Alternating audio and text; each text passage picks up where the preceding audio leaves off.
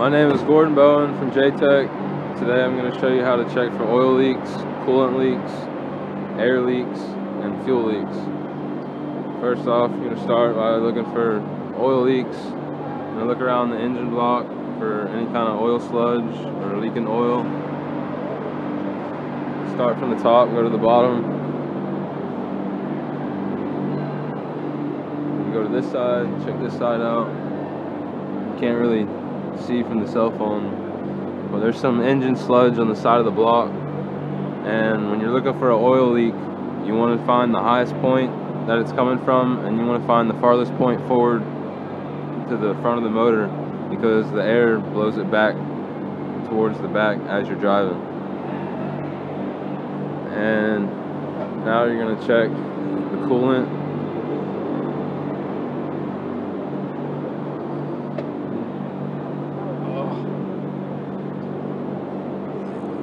Check your coolant level.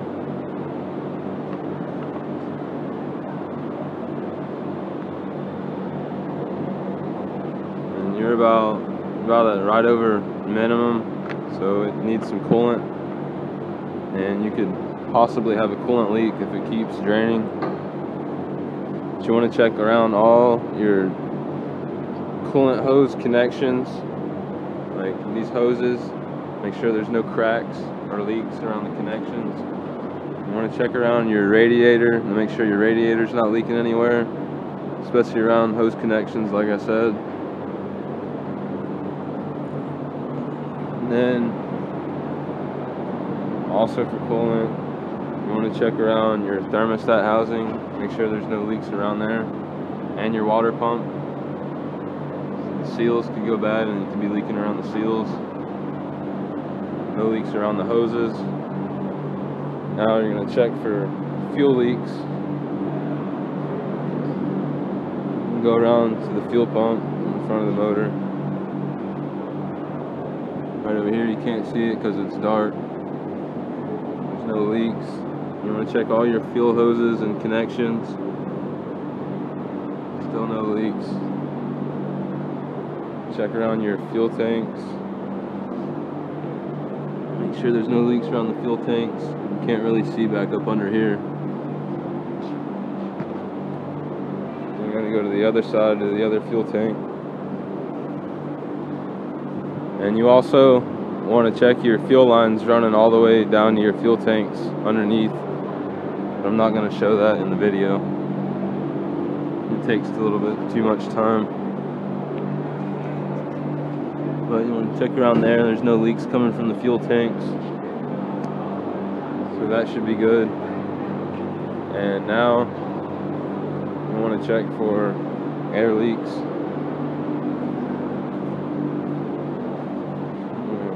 Climb in here.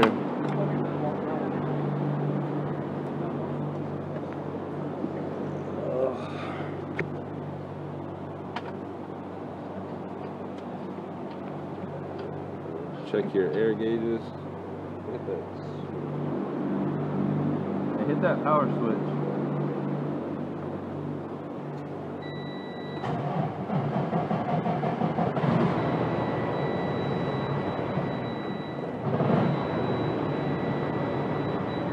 You want to watch your air pressure gauges, and once they build up to 120, once you shut the truck off, if it leaks below or leaks more than 2 psi, then more than likely you have an air leak somewhere. And to find the air leak, you can get easiest way is to get a bottle of soapy water and spray it around all your air hoses.